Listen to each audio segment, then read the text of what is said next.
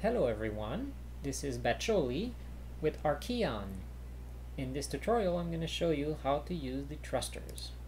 So this game has a lot of different ways to propulsion, but thrusters are fun. We're going to use the big thruster because it's just more fun this way. And the big turbo pump and the big fluid tank, right? We're going to use methane because it's simpler. So we're going to put one here, one here. We're going to fill that one with liquid oxygen and that one with liquid methane, right? We're going to add two turbo pumps. The blue is the input, the red is the output. All right, so we're going to put them here. And we're going to paint them to know which one is which. So we're going to select cyan for the oxygen, so this one with this one, and we're going to select orange for the fuel. Right? Now we're going to connect them. Right? We need fluid pipes for that. So this is the one right here. So let's connect the oxygen with the oxygen pump and the fuel pump here, right? We're gonna have to add the thruster as well, right? So let's just put it here. The thruster is special because you can actually put it into a wall, right? So if we add like some pieces of some blocks here, you can make it go through. So if you hold shift, it will actually go through it and it comes out the other side, right? So this is practical. We're going to leave it this way, right? Let's turn on the light, see it a little bit. This thruster is basically just a combustion chamber and a aerospike radial nozzle here. So it's very efficient into converting combustion into thrust. It's very, very efficient into doing that. And also it can gimbal. Right, so this aerospike nozzle can gimbal. It can basically it can rotate in about 10 degrees in each direction to help steer spacecraft. Right, so that's practical. Now this one actually requires a high voltage connection because it also has ignition spark plugs basically to ignite the fuel and oxidizer mixture. Right.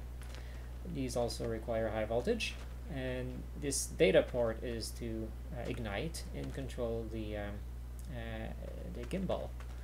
Right. So let's do this. Let's add a high voltage battery because we're going to need that. Let's just put it here for now, and let's connect the turbo pumps to the battery, as well as this thruster. And we can also connect the fluid to the thruster. It doesn't matter which one, as long as both fuel and oxidizer actually end up in this combustion chamber, right? Now, how do we control that? How do we turn this on, right? So we have fuel, we have our oxidizer here, we have the fuel here, we have the fuel pumps here, turbo pumps. We have batteries. Well, we're going to need some way to control that. Typically, we're going to use a computer because we need to vary the specific ratio, but it's going to be more fun this way with just a throttle lever. You know, why not? So let's just put the throttle levers here. Let's put one here and one here, right? And connect these. Let's connect this one to the fuel and this one to the oxidizer, right? So we can see its value here, and next we need a button for the ignition, right? So let's do that as well. Let's just take a simple button, right? Let's put it here, and we're going to connect the button to the data port here, right? So now everything is wired, right? And we're ready to go. And we're going to make sure we are properly anchored to the ground because otherwise it's just going to take off, right? It's just this is a powerful thruster. It can produce almost 2 meganewton of thrust, just this one thruster, right? So it's quite powerful for its size. So let's start this thing up. Let's first start with the oxidizer. So this one here. We're gonna let's just aim at that. You see the flow here, and we're gonna hold F with the throttle and move the mouse a little bit, get some flow going, right? We're gonna get I don't know, let's use 9 kilograms per second of flow here to start it, and let's use let's do the fuel. We don't want that much fuel. We want about half here to start, a little bit less, and we can try to ignite. And we have ignition.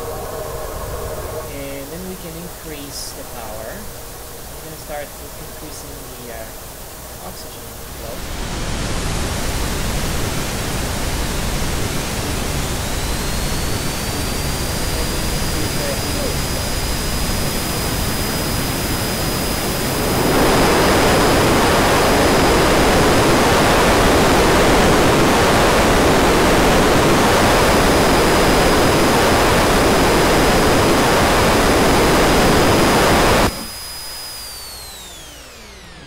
How this works. That's it for this tutorial. See you in the next one.